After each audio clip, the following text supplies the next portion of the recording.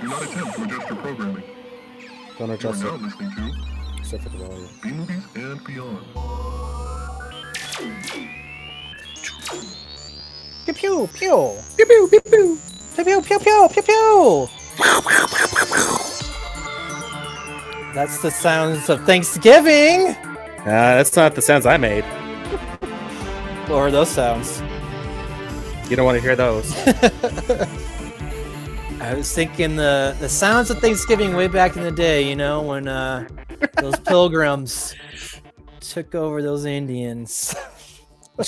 They didn't shoot them with laser guns, Peter. Oh, my bad. Maybe we should rewrite Thanksgiving History? Yeah, we can redo it. I mean, I always imagine, anytime you're shooting any type of kind of gun, like, you just make that sound effect. Like, even back then, right? Turok, the dinosaur hunter. Pew, Saved, pew! pew, pew, pew, pew. Saved Thanksgiving. Yes. Oh, well, welcome into B Movies and Beyond. This is episode 299. Ooh. Ryan, how are you? How was your Thanksgiving? Peter, thank you for asking. I'm fantastic. And Thanksgiving was just nice. And, for the first time in a long time, it was relaxing.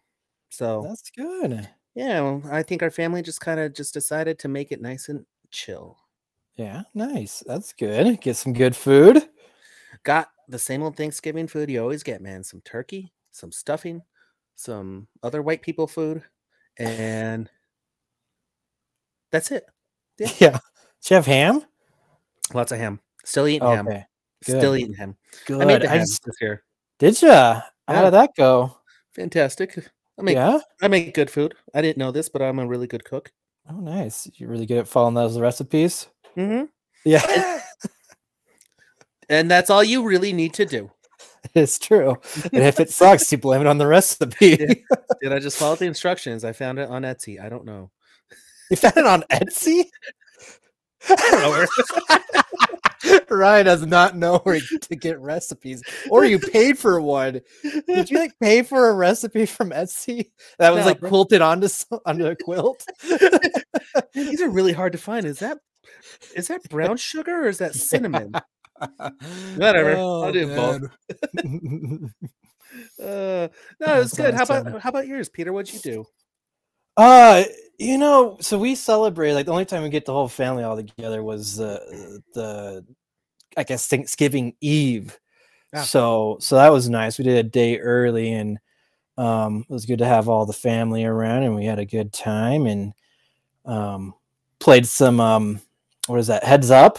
That game with the phone up to your head. That was fun, just yelling at each other. Always a good time. Get out your frustrations, right? And then the rest of the weekend, we relaxed. The wife and I worked a puzzle, had a great old time. Did you complete the puzzle? We sure did. What's the puzzle? Oh, it was like a 70s theme. Had all these different 70s media things on there, like the Brady Bunch, Jaws, a lot of these things that came out 70s. Yeah, in the 70s that were big in the 70s. So yeah, pretty cool puzzle. Have you ever played Left, Right, Center? Left, Right, Center? No, I have not. It's a coin game where it's a dice game, but you bet, and you have 3 coins or tokens or whatever, and you roll the dice, and each die will say left, right, or center, or have a black dot, and you move your chips around or your monies around, and the last winner gets the pot. So the most monies win? Most monies win. Our family played very cheap. Each pot was maybe about $5, but well, this is real money. It was real money, and I was screwed out of it because long story short, nobody knows rules, or they make up house rules at the last minute. So, I gotta love those house rules, I hate them, when it's people that are not a part of the house. yeah. And then my favorite thing was I clearly read the rules, and I was like, no, technically, I won. Not in this house. Not in this house. Yeah, I was like, what? Oh, cool. Man, that's great. That's awesome. Any Well, good? sorry that you lost. I mean, that part's not good, but that's always the joy of playing with family, right? It's what Big Daddy, remember? What's this game? It's called I Win. Yeah. I Win. That's basically what I played. Yeah. So, It's good for the person that wins, but everyone else kind of sucks for. So, and I was that person it sucked for. So yeah. yeah. So anybody in my family who's listening to this episode, you guys cheated. You tell them. You cheated. All right. Let's get in our quick question, buddy. Oh yeah. What? How? Why? I have so many questions! I don't know if you've been like, I don't know, Quentin Tarantino's been like in the news quite a bit. He did some like interview or something. But one of the things they were talking about was, he said that Marvel actors are not movie stars. So he thinks that you have these famous people playing these characters, but they're not the star. It's Captain America is the star. Thor is the star. Like, it's not like you could just put anyone into it and it's going to be great. It doesn't matter about the movie star. It's about the person they're playing. Like it's the superhero they're playing. Do you think this is true? Isn't that just called acting? They are acting. Isn't that the point of cinema?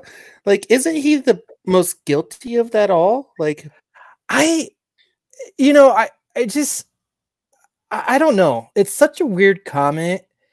Like, I was trying to see it like from his point of view, like what he's talking about. Like I'm trying to think, like, could they just put anyone into these roles? And I don't, maybe like to a certain extent, yes, but I don't know if that's absolutely true. Like, I mean, so far I feel like they just done like a really good job casting, right? Like they've done a good job of bringing in big movie stars and also just bringing up new people, right? And some of these people I feel like have turned into gigantic names based, from these movies. And but some of them, they're like, I mean, I'm going to go. Okay, I'll say Marvel has something, and I guess even DC, where I'm just going to go see those movies just because that's my fandom, right? That's what I'm into. Even if it sucks, I'm still going to see it at some point. Maybe not go straight out to the movie theaters and watch it, but I'm going to watch it in the near future, right? And I'm going to see all of them. Even the ones I hear that really suck, I still go see. But based on like, who's in them per se, and how well they actually act and portray these characters, it makes it more enjoyable where I want to continue to see those movies and that actor playing that character, right? you're absolutely right. And I think this is a case of, we're seeing this with directors who are very envious of what's going on with Marvel right now. And we're really starting to see this with Tarantino. And the other one is James Cameron. They're in the news so much talking smack about every other cinema or media or anything else besides their product. In some cases, James Cameron is backhandedly talking shit about his product, but Tarantino, his type of movie encompasses everything that you just explained about a Marvel movie. There was a fan base and a follower and a fandom for Tarantino movies. There was Reservoir Dogs, which led to True Romance, and then Pulp Fiction was a major film, blew up, made a bunch of stars out of Sam Jackson, revived careers like John Travolta, brought up big name people like Uma Thurman. So what he's complaining about or what he's disgruntled about that Marvel and Disney are doing right now, Tarantino's guilty of doing the same exact thing in his own Tarantino universe. Yeah, I mean it's the same premise, absolutely, because yeah, people have those people, you know, that just love Quentin Tarantino, and it doesn't matter what it is, they're gonna go see it, right? Right, exactly. And they're gonna love it because it's him. So Sam Jackson, Tim Roth, Kurt Russell, Michael Madsen, who are they? They're all Tarantino. Isn't Marsden? No, that's not right. Madsen. Michael Madsen? No. Why is that not right? You're thinking James Marsden. No, yeah. I just feel like that's not how you say his last name. Leonardo DiCaprio? Yeah. Christopher Watts? Let's see. I'm just listing off people who are just, these are in the Tarantino universe. Inglourious Bastards, another one, dude. Like, Brad Pitt, Eli Roth. Dude, he's just, what he's saying, he does for his own universe. I think he's trying to say, because they're comic book movies and the characters are already written, that these actors shouldn't, you're not going to go see them for Chris Evans as Captain America, because you're going to go see Captain America for who he is. Make sense? Yeah. To your point, he's wrong. To his point, he's trying to devalue the product by saying, well, these characters were comic book characters and you could just plug and play whoever you want in there. I think he's just saying there's already a built-in fan base, so maybe it's a little bit of cheating, you know, on Marvel's side and even DC. But like, you're just giving the fans what they want. I know, dude. I just like it's selling. His stuff sells too. Mm-hmm. Like, you know, like they're all in the same business. They're all just trying to make money. So just, I mean, come on.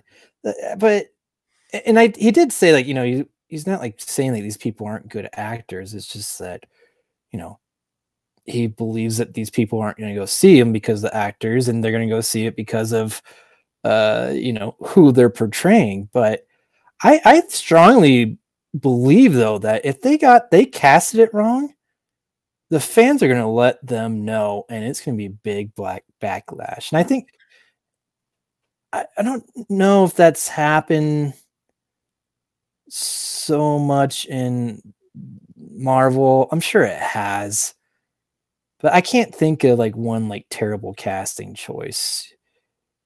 Can you? In Marvel? Yeah. Yeah. And you're going to hate me for it. Who? I think Mr. Fantastic. Well, yeah. And they're not going to keep him. They're not going to keep John. Right. Krasinski, you know. I think he was a test to see if people, what kind of reaction they would get for him.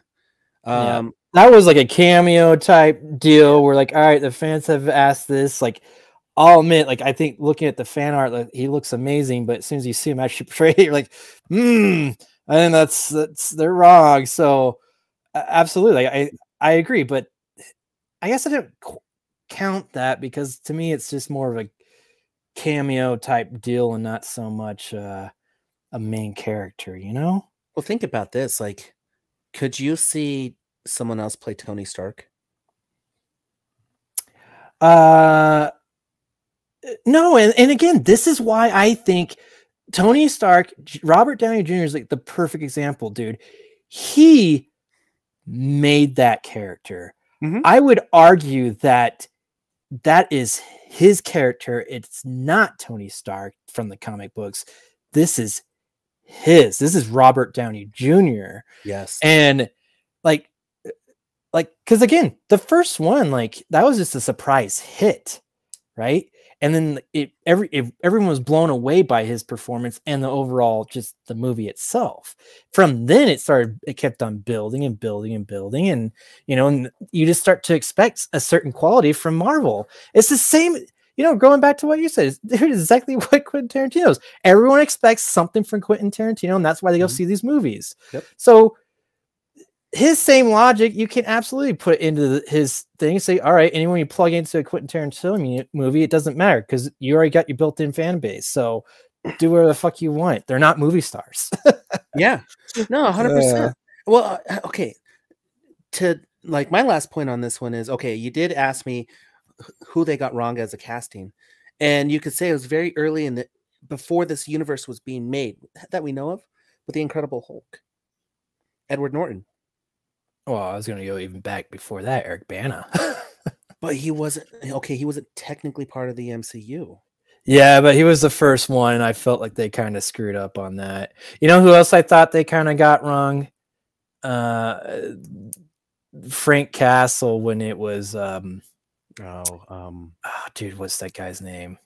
You know, again, this is like before the MCU, right? But Thomas, is it Thomas?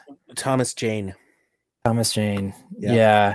I knew he had a weird two girl names. Yeah, he's like more like that's a villain's name, man. Like It I is just feel like, yeah, he was another one where like I like the guy, but I didn't think he was he wasn't Frank Castle to me. No, Disney got Frank Castle right, dude.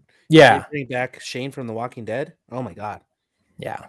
So Tarantino and James Cameron, you guys need to kind of just stay in your lane. Shut up. Yeah. Dude, you guys are all doing the exact same things. You're making art that you want to make, and you're hoping that sells tickets, and there you go. That's what everyone's doing in Hollywood. So move on. Move on like we are right now.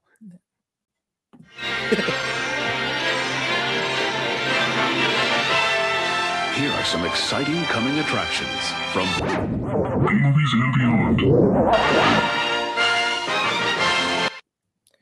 So it was a slow trailer release time from the last time we recorded. Oh my gosh, dude. And we like took a week off. Yeah, we're doing this a little bit late, but I'm going to try to get this out quickly. But hey, at least there's a new trailer that has Nicolas Cage in it. Dude, and that's all you can really ask for. That's right. Just in time for the holidays. Just in time for Nick Cage month. Yep. Which you're excited? I already have been watching Nick Cage movies. Nice. Yeah. Well, I'm excited for this movie. Actually, it's called The Old Way. It's a Western with Nicolas Cage, which I was kind of thinking back, like he hasn't done a Western yet, right? Is this his first Western? Let's see. He was in Con Air, in Rock. It's gone in 60 Seconds. So far, not Westerns. The Unbearable Weight of Massive Talent. No. No, I don't think so. But Willy's Wonderland. You just keep on looking. I'm going to explain this trailer for what this is about. It's going to be Nicolas Cage plays like an old gunslinger, like kind of like I think a criminal. He's gone his separate ways. That he got married, had a kid, and classic thing. We were talking about this last week. Where his old life catches up with him, and I believe dude, is he just filming his life in different eras? Maybe, but did his wife die? I don't know. It sounds like something that would happen in Nick Cage's life. Son's name is Kal-El, man. I don't think he got Superman for a son. But yeah, I think the wife dies and he got to go and do some revenge with his daughter. I think he looks fantastic as a cowboy. I'm super excited to see him just being a gunslinger and teaching his daughter how to shoot, basically. So see, what's cool about like that kind of story is it's not just a Western. Like he has this story behind it with a Western like face, and it's like a love letter to his daughter. Does he have a daughter? He has to have a daughter. He keeps on bringing up a daughter in his movies, right? Doesn't he just have a new kid? I don't know. That's for next month, man. We'll do some trivia on him. Stay tuned, dude. I'm still looking for any sort of Western with him. And Peter, I think you're right. I don't think so. World Trade Center, Wicker Man. The guy has done a lot of things. You know, he's been like a wizard. You know, He was a gerbil. A scientist. He was a Spider-Man. Like Batman and a Superman. Yeah.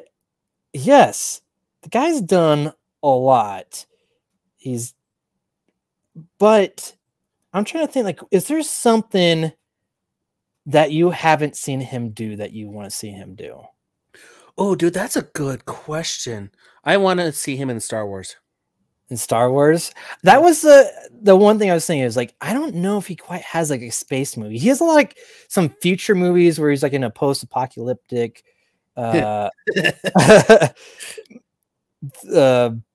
you know, atmosphere or surrounding, you know, like he's been assassins, he can see the future and some, like, dude, he even had a Taken ripoff called Stolen. 12 hours, $10 million, one kidnapped daughter, stolen. He's done a lot of National Treasure, he's hunted, like, I mean, he's played a you know, twins before. He's done military movie. He even has a Christmas Carol apparently. I just, space is like kind of the one place where I don't feel like he's really been. Yeah, no, you're right. See, there's a movie called Color Out of Space, but yeah, that's not. It's not. That has to do with, like, I think aliens kind of come, but like, so, but I want him to go to space. I want him to be in Star Wars. I think the new media, he needs to be like some lead pilot for the Rebels. Like, they need to make Nick Cage like just this old-timey like leader of the Rebel Rogue Squadron, something like that, dude. If they did that, I'd be in heaven. Yeah, I would be a Star Wars fan all over again. That would be fantastic. Well, and I'm sure he needs to come in back the works. In the MCU, by the way. Oh, dude, that would have been a perfect thing to add him to that Doctor Strange too. That would have been awesome. He needs to come back as Ghost Rider. Yeah. Oh, but he's gonna play Dracula, so he's gonna be a monster soon. Like, he's been Dracula before. What? Vampire's Kiss. Oh no, not Dracula. No, yeah, not Dracula, but a vampire. So yeah, I guess so. Vampires are up his wheelhouse, but you know what I'm saying? He's even played himself. Like, dude, the guy has done a lot. Again, the only thing is, I don't think he's done a space movie. So I'm with you. That'd be awesome if he showed up in Star Wars at some point. And he needs another crossover multi-universe movie, and it needs to be him in Fast and Furious. Yeah, I mean, dude, he's even played John Travolta. Dude, the guy's done everything. You're not wrong on that one. Yeah. The last trailer, I'm super stoked for this one. It's called The Mean One. And it's a knockoff on The Grinch, where the Grinch is a fucking killer and super low budget. And he's gonna go out and he's just killing. He's on a rampage, killing all kinds of people, and some chick seems to be training to go kick his ass. And I don't even know how else to describe this movie. It's a parody horror film, and it looks fantastic. I dig how the Grinch looks too. So, Peter, yeah, is there a wave of knockoff storybook horror movies coming out? Yes, because you had this Winnie the Pooh, right? You're referencing that. Yeah. Which this is the multiverse or a universe that we've asked this question before, like, what kind of universe or multiverse would you want to see that's different? And none of us answered this question with this answer, but they created it for us. Yeah. Hey, you want to know something that's cool about this? I think I know where you're going with it. Guess who's playing the mean one? Who's playing the Grinch? Our good old buddy, Art the Clown. Yep. David Howard Thornton's playing art or playing the mean one. So He speaks in this one too. oh, does he? Nice. This so might be his first speaking role. it might be, but that's just I don't know. Having that aspect into it, that's cool. This comes out. Apparently, it's going to be in theaters. I don't know where. They said like December 9th. I'm seeing something on the IMDb that says December 15th this year. I don't know, but I'm going to try to find it. I need to see this. I need to see this. And Peter, it's not just some chick who's trying to kill him. It is Cindy. It is Cindy Lou Who. Like the original? Yeah. So what I like about the trailer, what I gathered from it is like, I don't think they have any of the license from Dr. Seuss. So they don't say the Grinch. They don't say Whoville. Like it's called Newville, you know? So they like what's a parody? They can get away with all that. But no. Oh, okay. You got me confused. It's not the actress that played Cindy Lou Who in the original, but yes, it's Cindy. That's the character. I gotcha.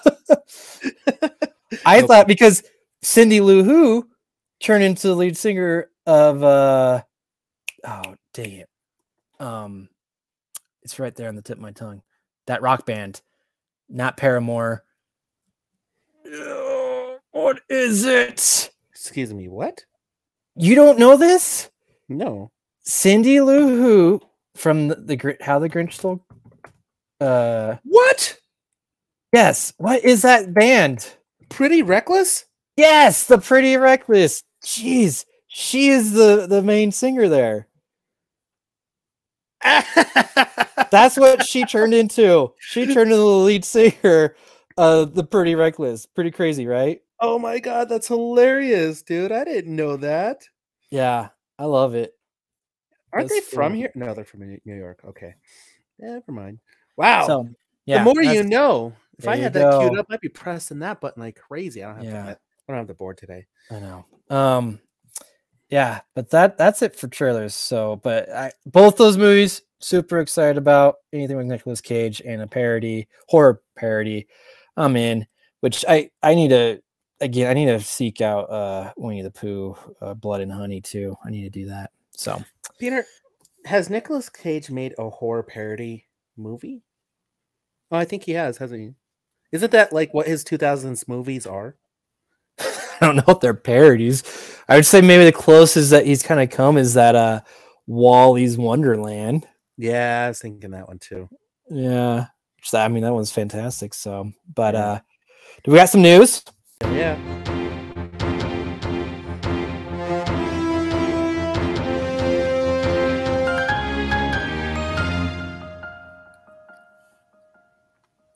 Peter.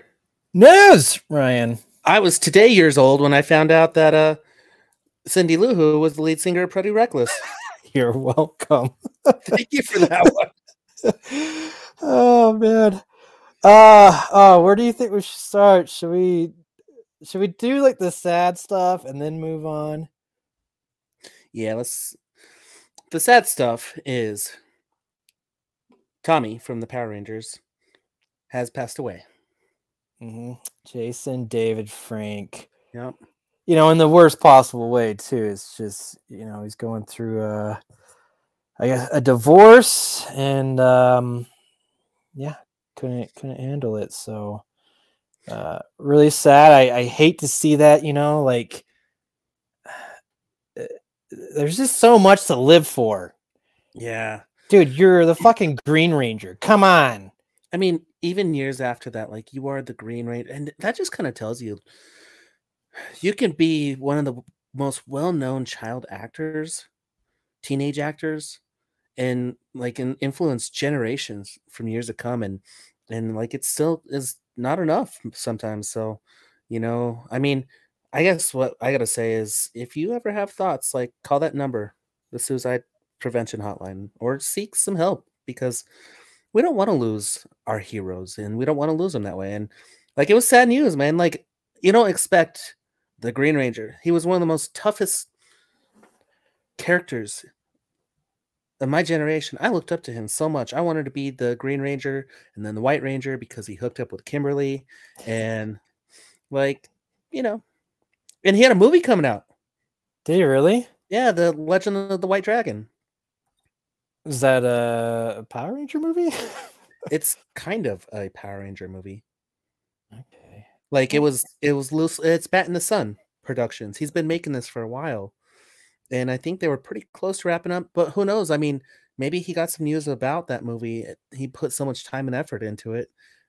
We just don't know. I mean, I'd love to learn more information, but at this time, it's kind of like let his family have their time and space. So Yeah, it's just this is a absolutely looks like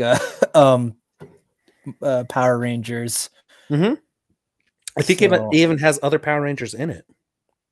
Yeah, but is this kind of like a more gritty version of it? Yeah, like their own character, their own like a parody of it. What's up with all these parodies? I don't know, man. Like, oh, it has Michael Madsen in it. Yeah. So Michael Madsen. Yeah, that's right.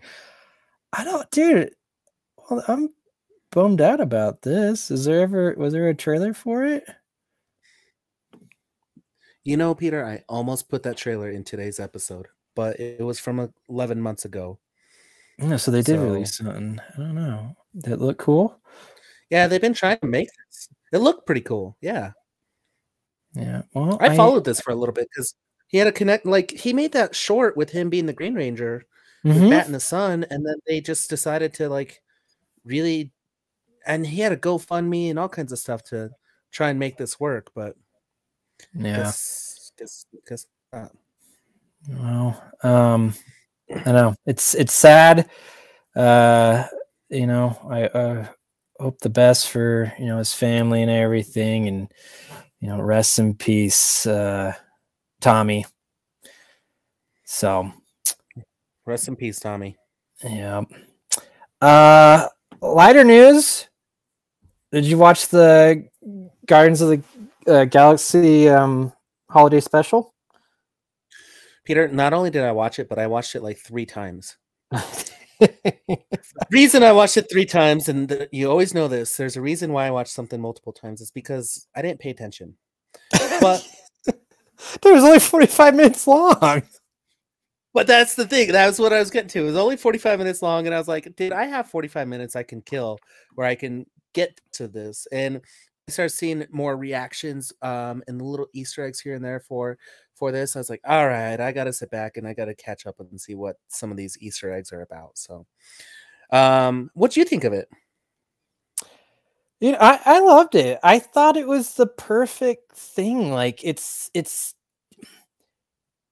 there's no villain. It's just it's like a side mission, of a video game. It's a little side story from, I kind of the ends of Endgame to Guardians of the Galaxy Volume 3. They set up a little bit, like just in passing, kind of like where they are. Nothing crazy, I wouldn't say. Like, all right, you see there's gonna be a new character, which seems really cool with Cosmo, the dog. There and like all this stuff is online. Roots has grown up. Yeah, Roots. What they call him, like Swall. Like he's still like going through. He's gone through puberty, or more so, where he's getting thicker and everything. So I mean, like it's kind of fun to see like that progression. You still kind of see where like Star-Lord's still just kind of moping around because Gamora's gone. And they're on nowhere. Like that's kind of where like they're based out of. Those were kind of like the 3 takeaways from it, but had the same tone from all the movies. Like everything was there. Dude, I love the opening, the intro to it with not so much the animation part. Like I think that was just called back to like old timey Christmas animation stuff. But as soon as they got that, or for me it reminded me of like the animation style of Heavy Metal, which I also thought was really cool. Yeah, and I think that's kind of the same animation. Yeah, it's kind of the same stuff. It's just that older stuff, like from it's not super high quality, but Heavy Metal had tits in it. well, okay, there's no tits in this, but the animation style's there. Is tits a type of animation style? I feel like that's what you're getting at with the heavy metal style. But that original song by, I don't even know who it is, I should look it up, that they had like, is this what Christmas is all about? I thought was fantastic. I thought it was just so funny. Great way to the old 97s. Old 97s. Yes. I'm gonna write that down because I want to check out more stuff from them because it sounded good.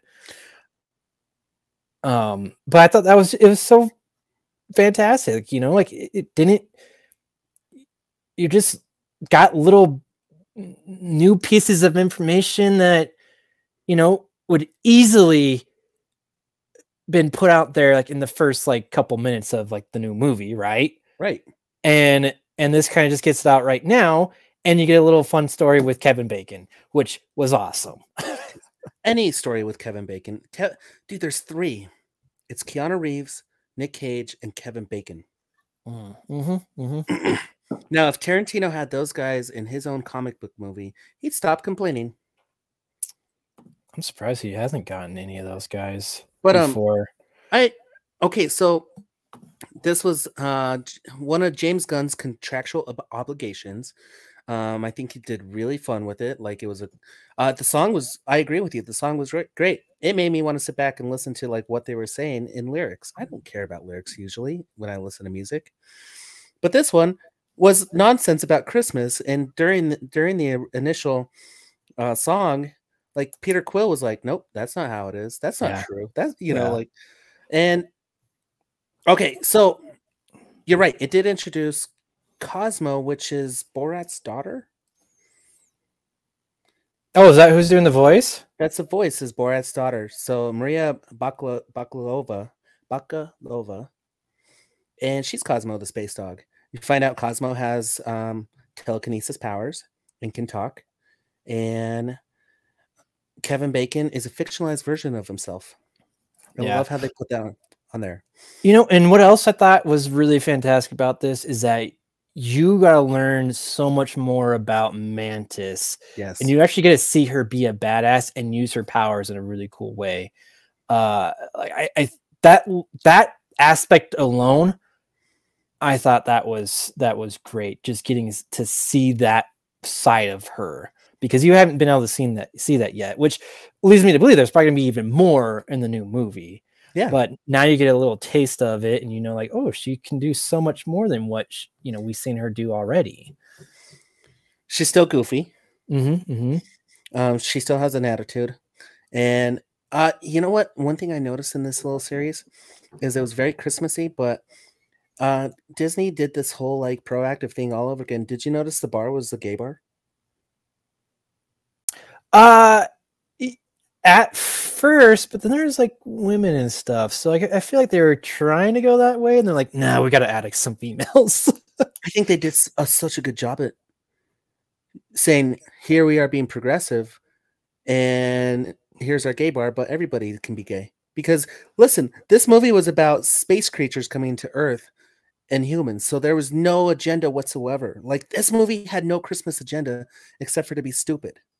You know, there was no like religion or anything. Like there was little sprinkles of hints here and there, but it was not a full-on agenda, so nobody can pick this movie apart, Peter. No, I think I mean, the message that I got from it was just kind of like, it's kind of like all Christmas movies is, do good unto others, like it was a nice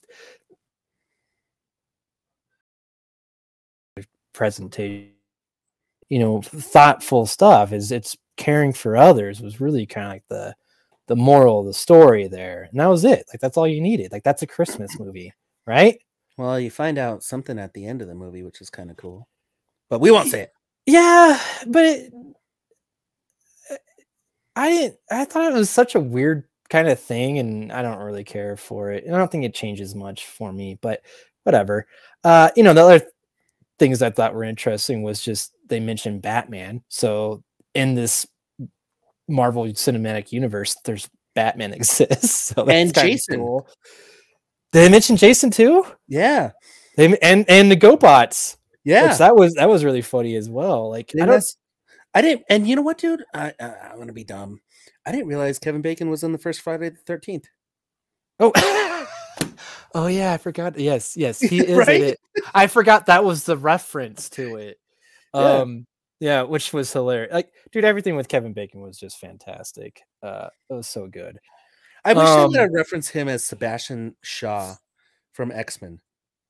Oh, that would have been fun. Yeah. If they went that meta with it. So one thing they didn't mention. Like, oh yeah, I've dealt with mutants before. Yeah. Wink. I mean, why I brought this up though really wasn't to review it, but I'm glad we did. Yeah, no joke. We Yeah, got a review out of it. Yeah. The funny thing though is like, dude, and this is just, oh man, this fan base is just nuts. But like I saw like people like, you know, like complaining about what you're telling me, because one of the gags in this movie is Nebula gives Rocket a Christmas gift, and it is the Winter Soldier's arm, his metal arm, right? Like the thing that he asked for in Infinity Wars, like, can I have that? You know, and she got it for him. I thought it was such a great joke, right? Like Right. it was just stupid, silly, who cares? But all these fans, at least some of them, like just start saying, "You're telling me Nebula went and stole his arm or like fought him and got it," and like, and I love James Gunn for this aspect, is that he talks to his fans so much, and I love how he's just like, well, yeah, I did that, sorry, get over it, it's canon now. Like, dude, I don't care. Yeah. Like, she's a badass, she's like a cyborg basically, and she has the Christmas spirit, and yeah, she fought him off and took his arm. Like, it's just like, she's a badass and it's canon now, so in your face, there's nothing you can do about it. Like, that aspect of it, that's the whole point. There is nothing you can do about it. It's out there now. Everyone's seen it. It doesn't matter if you don't like it and you thought it was dumb. Who cares? It was hilarious. It was funny. Like, just let it go. And like the fact that like they're saying that aspect of it is like the downfall of like the MCU, which to me, I'm like, no, they're making light of what they already done. They're calling back to old references. They're doing you know, like this little thing, like, is not going to let them stop them to move on. And they'll probably even incorporate in some later movie where he gets a new arm. Yes. Like, it's, dude, Yeah. like, this is all stuff they've done in comic books, and now they're doing it on film. And the fact that you can't like just stand by this, I think that's like really a cool callback and something that happened. And it's just such a little moment too. Like, does it really matter? But that's what comic books are, man. There's tons of callbacks. Just like everything, nothing is like can't be unchanged, right? Like, that is comics, man. Like, we keep on coming back for more and more of that. Let it happen in the movies. Like, I don't know why this is such a big deal that like, oh, that never happened in the comic books. Why can't it happen in the movies? Just let it go, fans. Come on, get in the holiday spirit. Have some fun with your movies. And Peter, I keep on going back to the time that you had me realize the storytelling of Thor, Love and Thunder. And it opened up my entire mind about each one of these Marvel movies. Each one can be completely different in their tone, but still relate to the big picture. And it doesn't have to follow this universe, multiverse crap. It can literally be its own entity with some callbacks to other movies or franchises and whatnot, and be fun with it. The other one, look, Peter Quill got Groot a Game Boy. Remember, he took away his video game. Yeah, So, yeah. That was a good one too. I forgot about that. So, come on, fans, chill out. Yeah, dude, that's been like kind of the moral, you know, the message from this story is to chill out. Quentin Tarantino, chill out. You know, fans, chill out. Come on, just enjoy it. Like, I don't know why you gotta nitpick these things. Hey, and Warner Brothers, chill out. Let Weird Al make a Harry Potter parody. Why not? I thought, did he really want like a whole parody, or he wanted to just do a parody song? I thought when I read it, it said that he wanted to do a parody. Reveal that his recent biopic Daniel wasn't his first brush with Harry Potter.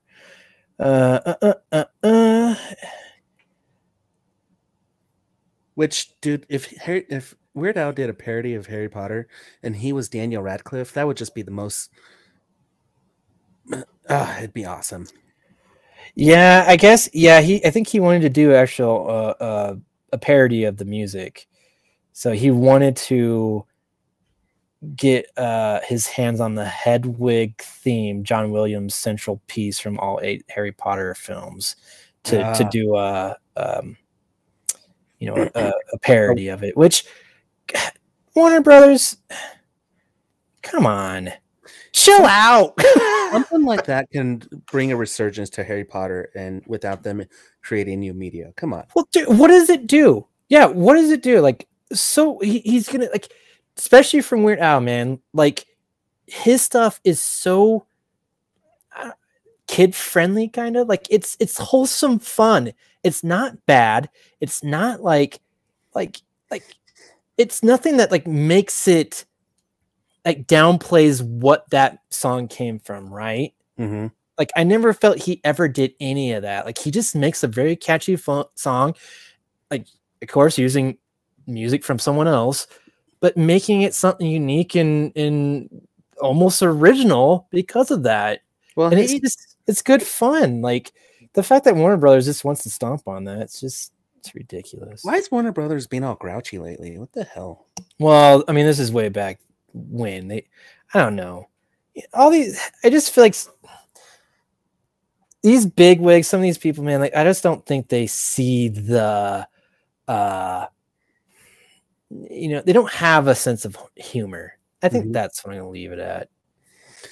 This episode is brought to you by a sense of humor. Yes, yes. Speaking of funny, Antonio Banderas wants Tom Holland to be the next Zorro. Okay, no, that's bad casting. We were talking about bad casting, and that would be one of them. Yeah, I just feel like Antonio Banderas is like, who's big right now and young? There we go. New Spider-Man. He's just gonna take over all the franchises. I don't know if we really need to. I guess we could talk about this because we'll probably do a quick review. But Nintendo's announcing the full trailer release date for the Mario Brothers movie, so we're getting release date announcements for movie trailers now. It's true. I mean, dude, it's all about building buzz. The reason why I knew the Mean One trailer came out because I saw it on Twitter. Like they were creating buzz on Twitter. So, yeah, they got to put it out there. And you know what?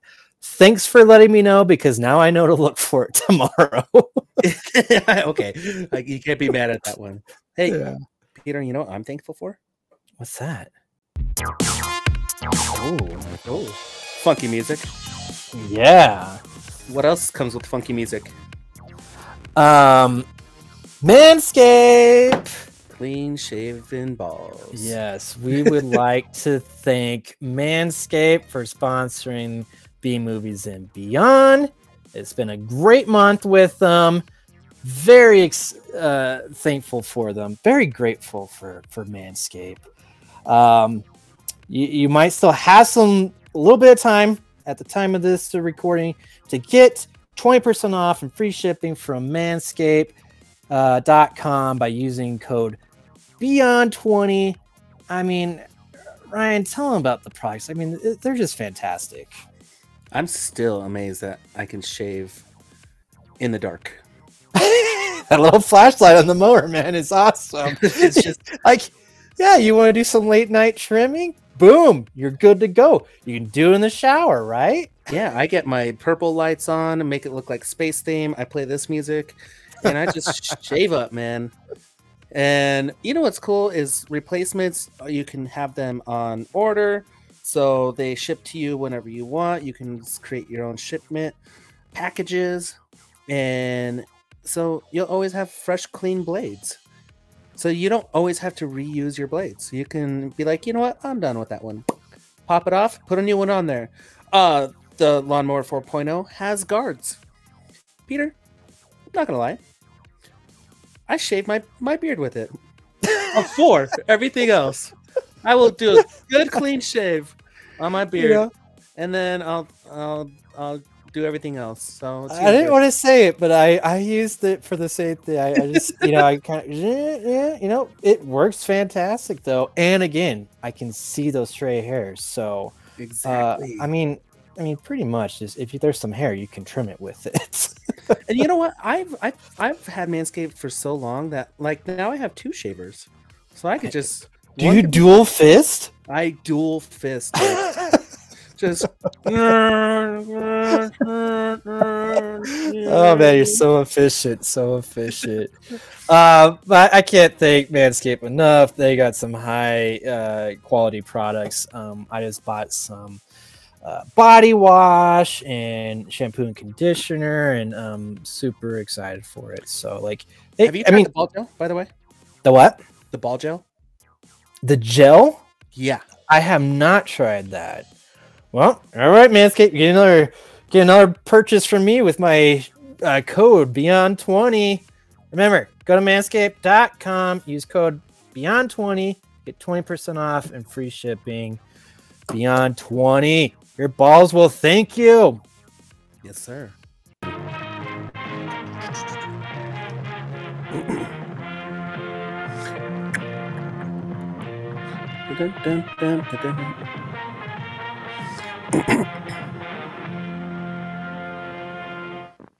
You know what I love about our podcast?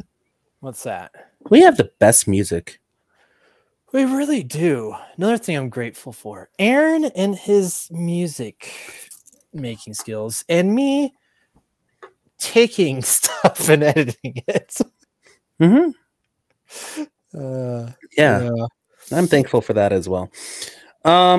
Peter, you want to go first or me? Sure. I got into the holiday spirit, man. Oh, I just gave it away. I watched Spirited. The Ryan Reynolds and Will Ferrell.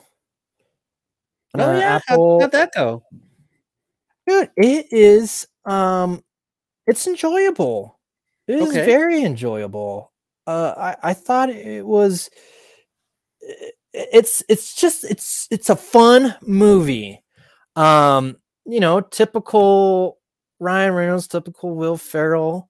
But that's, I think, it's charm, right? That's like why you wanted to see it. Like, these are the movie stars you're gonna go see to watch this movie. You know what you're in for, what type of comedy, and it delivered on that aspect of it. The other thing though, it's a musical. And it's a retelling. I don't know if that's the right word. It's a version of the Christmas Carol. That's how I'm going to put this. Okay. So, Will Ferrell, he plays the ghost of Christmas Present, and so basically what this is there's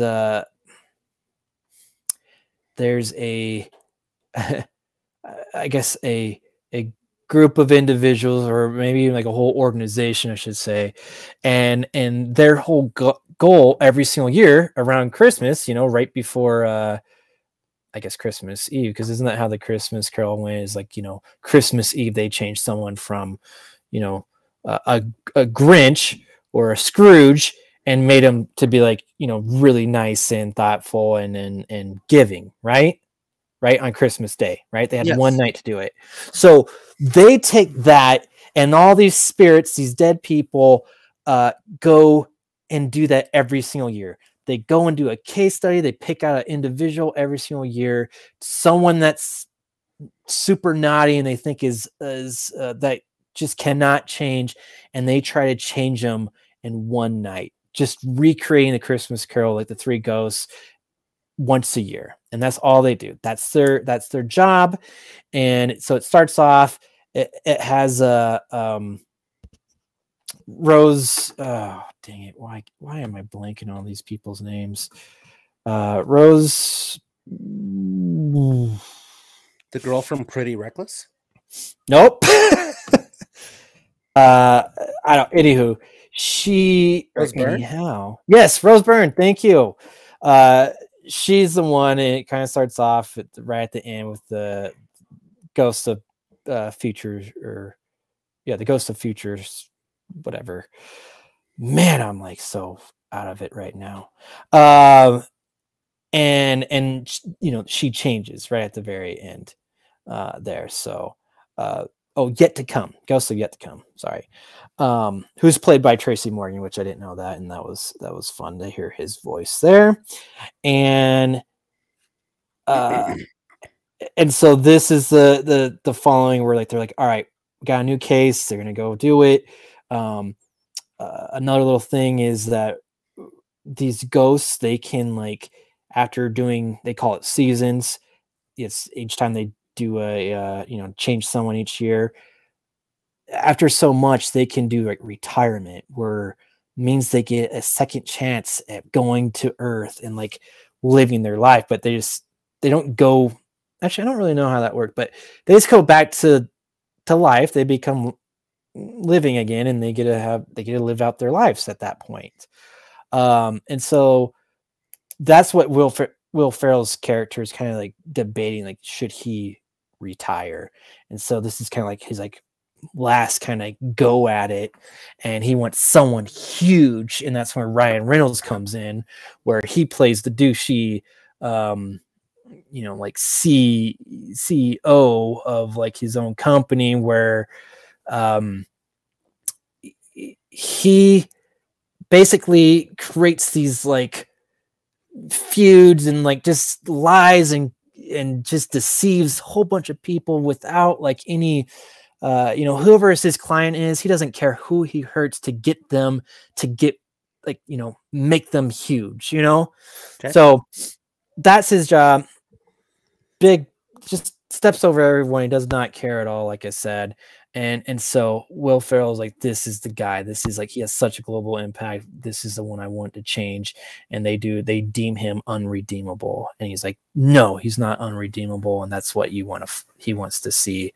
And so they give it a shot, and it's just them going through and doing musical numbers, and mostly it's Will Ferrell, trying to change him, but also Ryan Reynolds trying to change Will Ferrell's character. And that's pretty much the whole dynamic throughout the movie. I think everyone kind of knows how this is going to end and how it's going to play out. I wouldn't say there was anything that was like, oh shit, didn't see that coming. But that's not why you're watching it. You're watching it for Will Ferrell and Ryan Reynolds, and they're dynamic. And I thought it was very enjoyable watching them on screen together, interacting with one another. And they're not the greatest singers and dancers, especially Ryan Reynolds. I was gonna say, isn't Will Ferrell a really good singer? I thought he was fine. I don't think he's the greatest, but I think he can hold a tune. I didn't.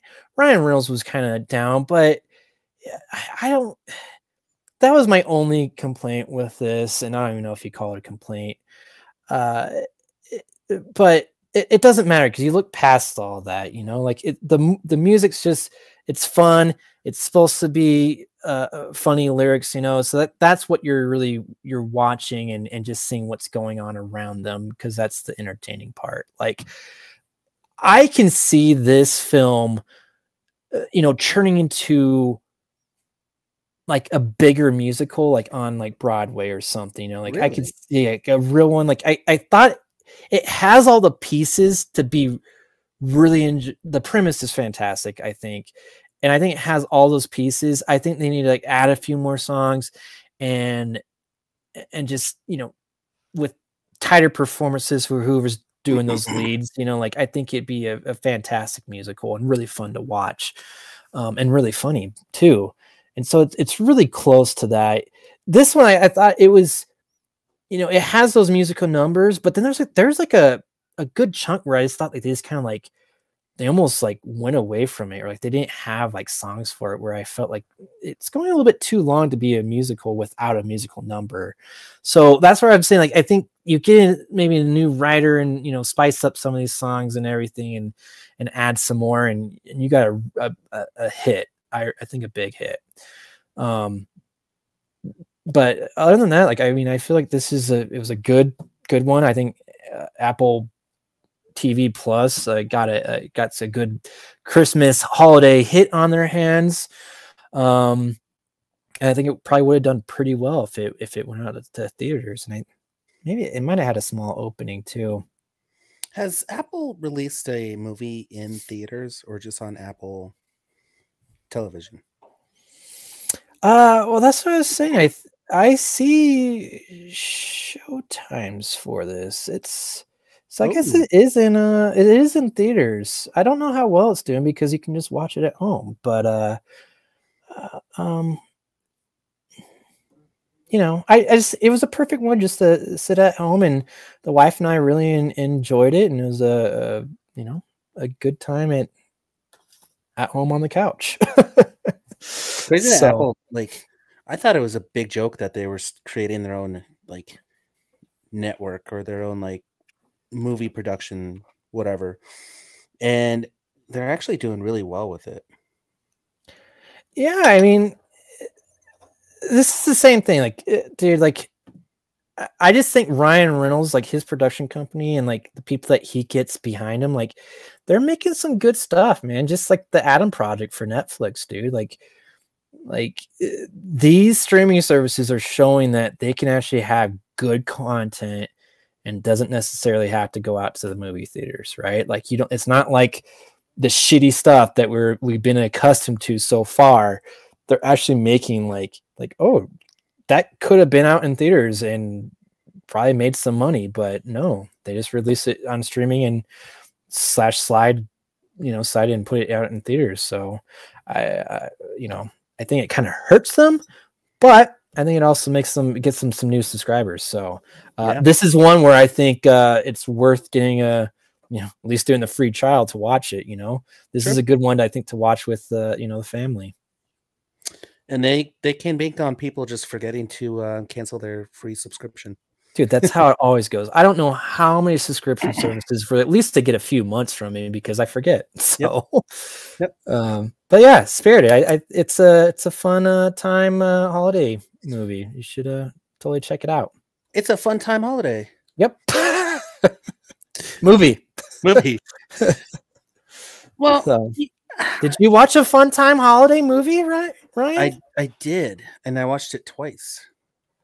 Ooh. I watched this fun time holiday movie. It was about life and death and cultural war and precious metals and sea Mexicans and your favorite. No, yeah. I watched Wakanda Forever. It's a little indie film. Not directed by Tarantino or James Cameron. With no movie stars, right? With zero movie stars whatsoever. Yeah. No movie stars. And yeah, actually, wait. Case in point, this movie straight up had Angela Bassett and Lupita Nyong'o. Is that how you say her last name? Nyong'o? I think it's close. Something like that. I think the first way you said it. And okay, Angela Bassett's I don't know how she doesn't have an Oscar. But anyway, Wakanda Forever. This is the movie to wrap up Phase 4 in the Marvel Cinematic Universe. This is Phase 4 is the beginning of the multiverse universe. Whatever they're doing. Ties up a little bit of loose ends. We're getting ready for Phase 5. Perfect way to do it, dude. I think Ryan Coogler he knows this brand. He knows this universe of Wakanda. He knows how to make this seem like a real city. He knows how to he did a phenomenal job taking the Black Panther character out of a Black Panther movie and bringing Black Panther right back into it, because the city of Wakanda was in crisis because of Namor and the Talokoyans.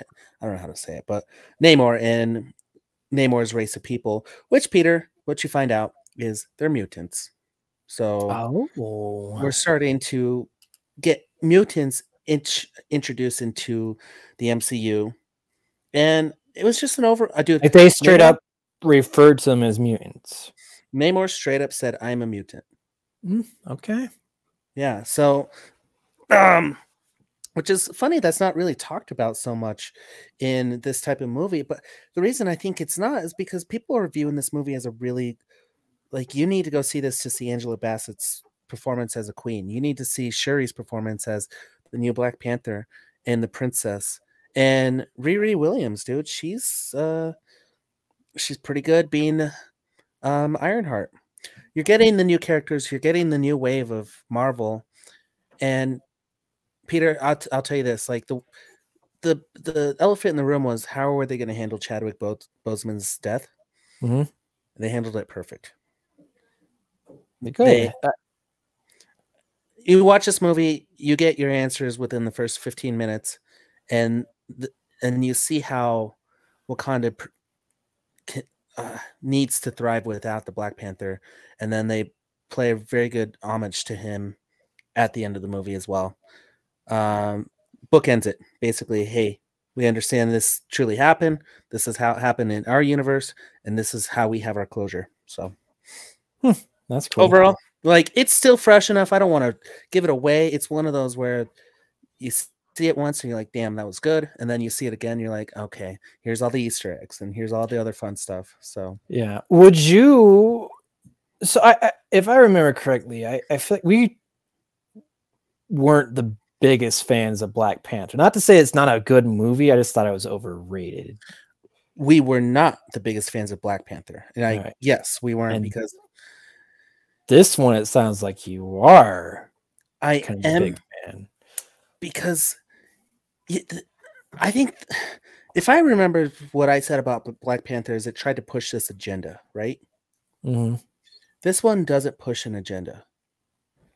It addresses that Wakanda is preserving its resources and they found a breach in that. So the movie is conflict between, how do I say this? Talokian, which is basically, I've been calling them Sea Mexicans. That's perfect. Let's get rebranded. Which it's funny because, like I said, James Cameron better watch this movie because they did blue sea creatures a lot better than Avatar did. Oh man! So just so you know. That's why James Cameron's so upset with Marvel. He's pissed because he's like, my creatures were blue, and they're going after precious metals in both universes. Yeah. Oh, jeez. Lupita Nyong'o, she was okay. She was do you remember her in Black Panther? Yeah. She was King T'Challa's girlfriend, wife, right? Was she? Mm-hmm. I just thought she was the. Is that something that came out in the second one? Because I don't remember that. I see where this could be leading. Yes. But she's fantastic, is what I'll say. And I thought, and all I know really for her is really that she's just kind of like the head guard person, right? She's a fantastic fighter. War dog, yeah, is what they were called. Yeah. So that's pretty much all I know. Remember when we watched the trailer, I was like, oh, here comes a Ryan Coogler like car chase scene that doesn't make sense in a movie. Well, you know what? It fucking made sense. It could. Kudos to him because he made that car chase scene make sense in this movie. I mean, they had the car chase scene in the first one too, right? Which I don't know. Do you really always need a car chase scene? Not in the first Black Panther. It made no sense in there. Yeah, it wasn't quite necessary. I mean, it's just a chase scene basically, and I guess you can always have that, but I don't know. The fact that you said there's another one in this movie is kind of sad, but it makes sense. But okay, well, you saw it in the trailer. Remember in the trailer? Yeah, just sometimes things get cut. What's cool is the conflict between the Wakandans and the Telokans. Telokan is how you pronounce it. This is one of those movies where the enemy is presented, but you don't get a full sense of like who the enemy is. Does it make sense? Like the Talokans don't seem like they're a major threat, but you can see how powerful Namor is. Like Namor is they're saying he's about as powerful as Thor. Oh in this wow. universe. Yeah. So okay. I always feel like he was kind of powerful, and I also what I heard about this one is not really that he's not really a villain per se. right. So I kind of like that aspect of it too. So I feel like this is gonna be released on Disney Plus at some point. Like I feel like the way that it was just released in November, beginning of November, sets it up right around that 45-day mark, really close to just after Christmas, you know, right before the New Year, for it to be released on Disney Plus. So that's what I'm waiting for. I would say, Peter, this is you can wait for this one on Disney Plus. Yeah. The other thing I was curious about was, I mean, you said Ironheart, like that she was really good, but like her bringing her into the story, did it seem forced, or did it play well into it? It played extremely well into it. Did it? Okay. So the way that they introduced her, it's a major plot point of the movie. Okay. Well, then that's the Yeah. okay. So that'll be interesting because I just felt like that was such a weird thing where like I thought it was almost a little bit too soon, you know, like from after like, you know, Iron Man and all that and Tony Stark going away. Like I just felt it was a little bit too soon and like they were just shoehorning it in, and I was like, that might be too much. Like kind of like have any ties with her to Tony Stark in this. Okay. Whatsoever. She's just very intelligent, which she is in the comics, but the way that they play it off in this movie, it makes a lot of sense when they did it, how early they did it. And I mean, they, like any Marvel movie, they're going to leave a door open for her to just kind of navigate through the multiverse or the universe. Yeah. She's not getting a standalone movie. Oh, she's getting a TV show. Yeah, she's getting a series. So yeah. Yeah. Okay. Well, that was my concern with seeing that trailer, was like that aspect of it. It was like, is this really necessary? Or is it you're just throwing a little bit too much at it? But it's good to hear that you said it was added nicely and it's a big part of the story. So cool. Well, I mean, I'm gonna go see this. Like I said, I'm gonna see all these Marvel movies, and I'm gonna go see the stars in them. And I can't wait. So come on. I'm going to bring in the new year, probably watching Black Panther 2. Do it, Peter. Nice. But you know what time it is? Yes! Yes! Oh! Oh! Oh! Oh, God. Oh. I'll have what she's having. Can I change mine? Yes. Did you write something down? Or can I add one?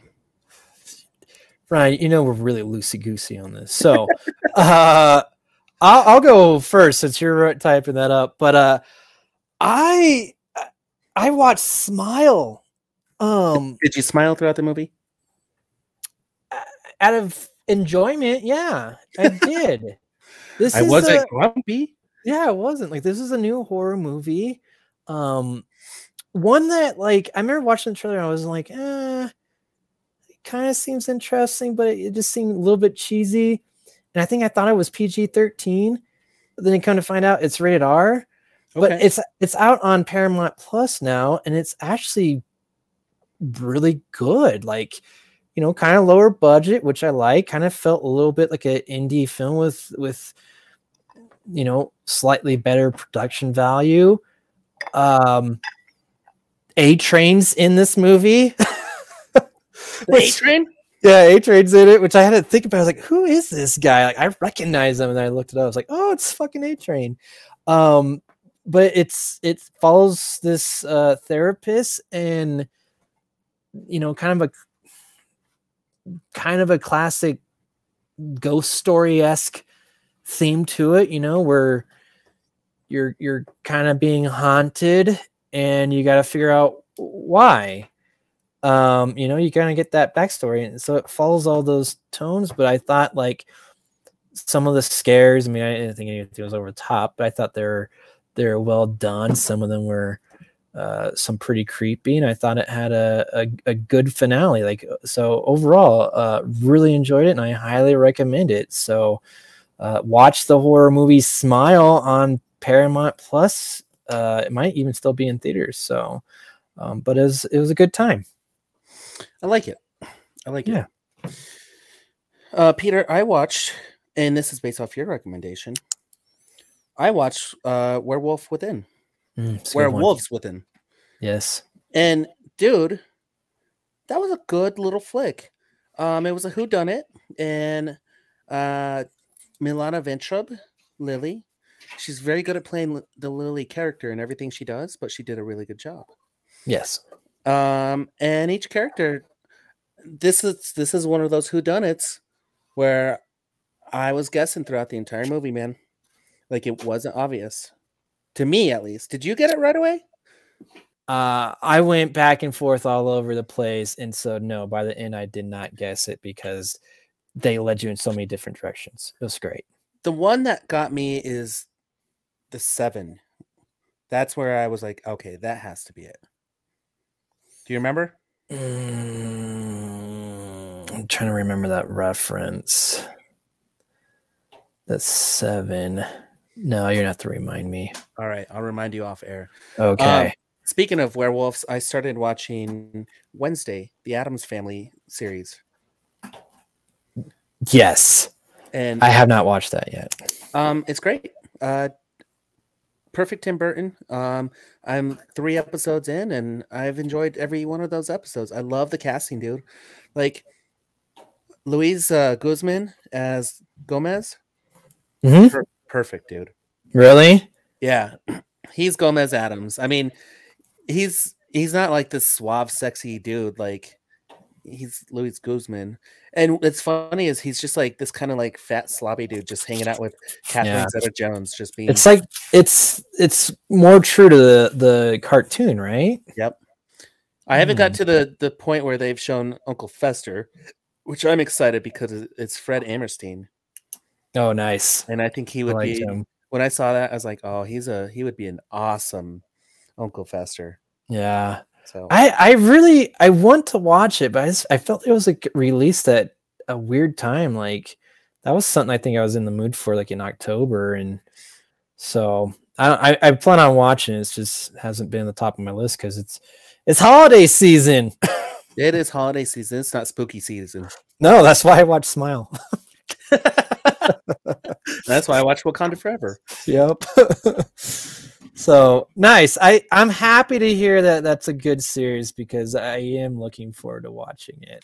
What's cool is it's a different story on just the Addams Family. Like the focus being on Wednesday is really cool. Yeah, I like that. I think it's more concise, and Wednesday was such a great character, which I would think you want to see more. I mean, like, that was something they focused in on her in the other movies, you know, in the films, because like she is a really captivating character. So oh yeah, yeah, I'm excited. I also heard Christina Ricci's in this too. Really? Yeah. So interesting. So cool. Well, I'm gonna check those out. Well, I already checked out one, but I'm gonna watch Wednesday at some point, and I highly recommend you watching Smile. And yes, Smile until then. But Ryan, it's been a blast. Glad you had a great Thanksgiving. Excited for the future. I think we're gonna have some fun announcements coming up. And until then, it's time to blast off. Let's blast off. We didn't do this all episode. I know. Save it for the finale. We gotta make that a t-shirt.